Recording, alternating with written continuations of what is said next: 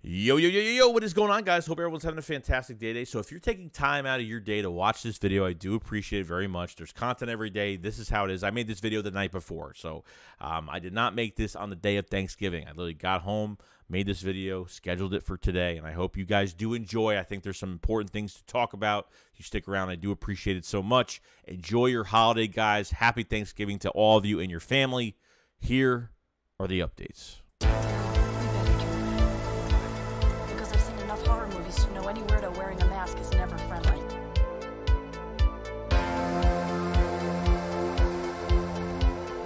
What is going on, guys? Hope everyone's having a fantastic day. So there is something very important that we have to go over, and I think it has something to do with the coaching staff and Nick Sirianni. I don't know if it was Nick or it was, if this was a Lurie, Howie Roseman situation. Obviously, I think it's more Nick because the Eagles have hired Marcus Brady. Now, Marcus Brady was the Colts offensive coordinator, okay? He was fired a week or two before Frank Reich was fired, okay? Now, Marcus Brady was a quarterback coach when Sirianni was the offensive coordinator. Once Sirianni left for the Eagles, he became Frank Reich's offensive coordinator, okay? I don't know what he's done before that. I have no idea if he's been in a defensive system or he's been a defensive coach. I have no idea what's going on. So, Marcus Brady has been hired as a special consultant. What the hell does that mean? Okay, special. How special is he? Is he going to help us? That's all I got to ask. Is he going to? If he's that special, is he going to help us, or is he? Never mind. But the Eagles have hired former Indianapolis Colts Marcus Brady as special consultant. Okay, so according to Tim McManus, okay, hear this. Brady is now reportedly working with the Eagles' defense and defensive coordinator Jonathan Gannon, per the report, with the goal of providing an offensive perspective to their defensive scheme. What the fuck does that even mean? I'm trying to figure this out. Working with Jonathan Gannon with the goal of providing an offensive perspective in their defensive scheme.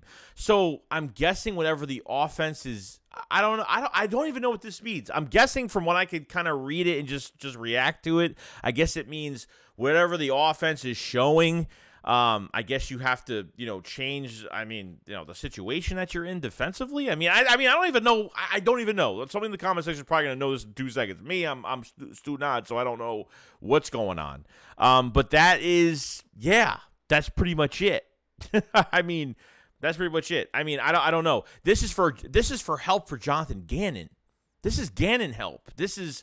Vic Fangio's here. Like, what's going on with him? Like, I thought he was the big right-hand man consultant helping this Eagles defense. And, I thought that was, like, the answer to all our prayers. But they bring in this guy and Marcus Brady that obviously Nick has worked with, obviously, because he was a quarterback coach from 2018 to 2020.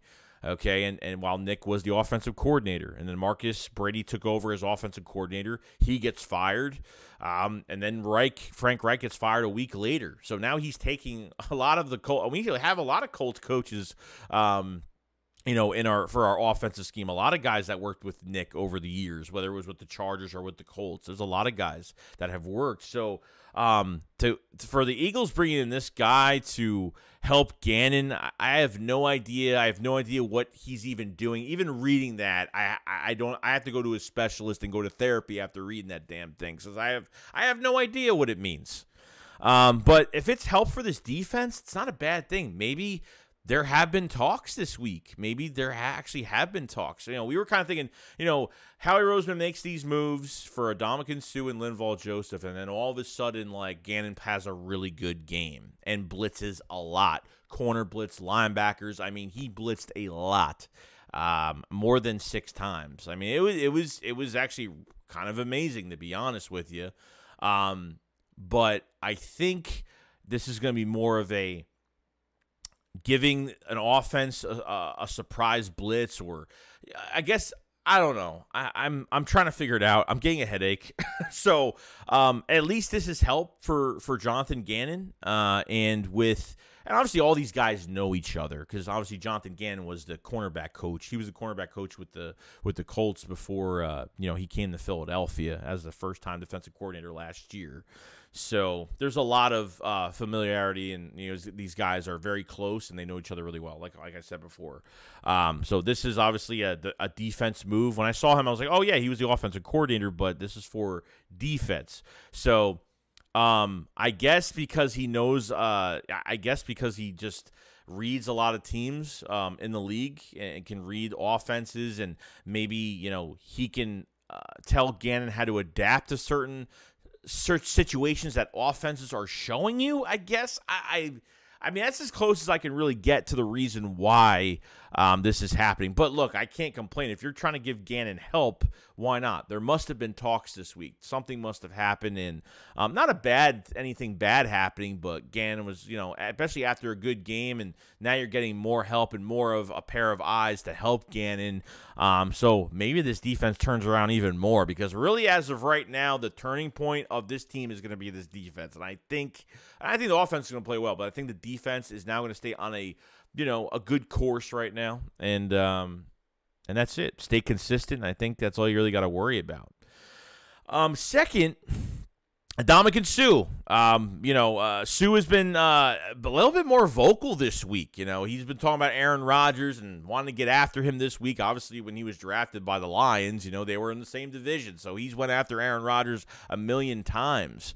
And kind of said some things about, Gannon, Rodgers will run away from you when you're about to sack him. He'll throw the ball out of bounds and he'll smile in your face, and so you can't get the sack. And I mean, he was just like he wants a piece of Aaron Rodgers. Like I've always had this. I've always had this against the Packers. That's just how I feel. Like it doesn't matter if I'm on the Eagles. It don't matter what team I'd be on.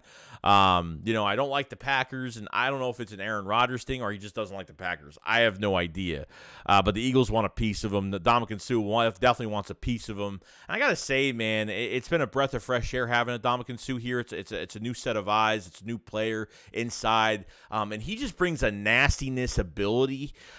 His attitude, his swag, he's just got this pushback mentality, which I just love it, and I think it's starting to just really help all the guys out, because even last game against the Colts, man, like that defense was chirping. Our defense was talking smack the whole entire game. I'm looking at Chauncey. I know Chauncey talks crap all the time, but I was seeing a lot of players be a little chirpy and just have a little bit more finesse to them, which I thought it was pretty cool. But I'm loving this, man. I love, and he's not calling them out or giving them, giving him bulletin board material or anything like that. He just doesn't like Aaron Rodgers. It is what it is. I think that's the main thing. He just doesn't like him, just his attitude, and kind of wants to shut him up. So I hope that happens. I hope that does happen. But Ndamukong Suh has been just a breath of fresh air. Couldn't be any happier.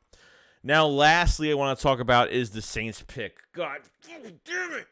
Okay, before I explode, okay. So the Saints did win against the Rams. Damn it, you Rams. You guys are horrible, man. Horrible. God, they're horrible.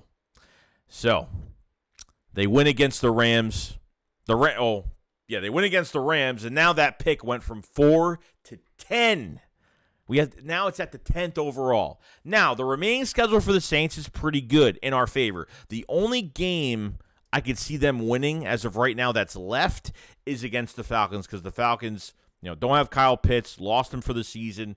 I just don't trust that team at all as of right now. So they have the 49ers loss, Buccaneers loss, Falcons, I say probably a win, Browns loss, facing us, loss, Panthers, I think is a loss. I think they can lose literally 5 out of the 6 games. And hopefully all of them. And I think by that time, I think we'll still have a top 10. If it's not going top 5, it's got to stay within the top 10. I mean, it's got to stay there. So, just looking at the schedule, I think there's a lot more losses than wins. The Falcons game is really the only game I can see them really winning realistically. The first game, the Falcons almost won. They won by a last-second field goal, which really sucked. So it's hurt us. It's not like Miami last year. It's not like the Miami Dolphins where they won 8, 9 in a row, and they were like, oh, great. And then, but it still worked out at the end of the day. We still got Devontae Smith. We traded Carson Wentz. It went great. Second round conditional for a first rounder. It still went well regardless. So to play this good at your 9-1 right now, and you still have a top 10 pick. You have the 10th pick in the draft. They're losing the next. I mean, as long as these guys don't clinch, as long as the 49ers don't clinch or something's going on. I haven't looked at the division in a while, and they're not resting players. I think we should be fine. They should lose 5 out of the 6. They should. I mean, I'm just saying they should, but we'll see what happens. That pick has got to go top 5 again. I think it will by that point. If they lose 5 out of the 6. I think it's still a top 5 pick. And depending on other teams win or lose, there's going to be some other teams that depend on that pick getting probably a pick lower, higher I should say, and getting into who knows what you're going to have. But I mean to play this well and to make a trade and this past off season, and you've been fleecing the Saints nonstop, and you're doing a really good job at it. So that's pretty much it. So that's the news on the New Orleans Saints and the pick that we have, the first-round pick. So other than that, guys, that's pretty much it. I mean, we went over Marcus Brady. What do you guys think about him as a special consultant helping Gannon? Do you think this is a good move? Obviously, this is a very Nick Sirianni move to do. Ndamukong Suh being that just vocal presence, and not just by his words, but by his physicality. Just love it. And obviously the Saints.